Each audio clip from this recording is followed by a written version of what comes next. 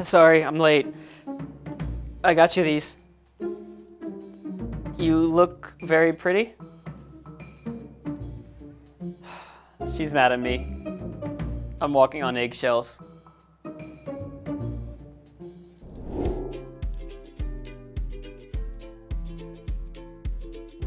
Hi everyone, I'm Alex. To walk on eggshells means to be overly careful around someone because they are sensitive.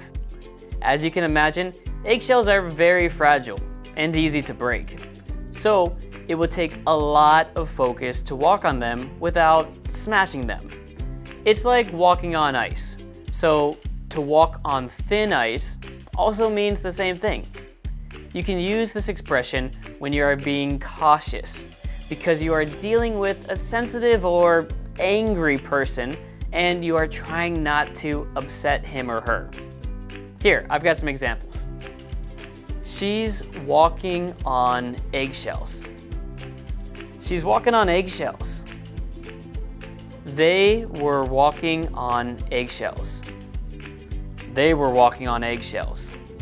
Please keep in mind that this simple word and others like it can have different meanings when we use them in different situations. I'll see you next time. Bye-bye.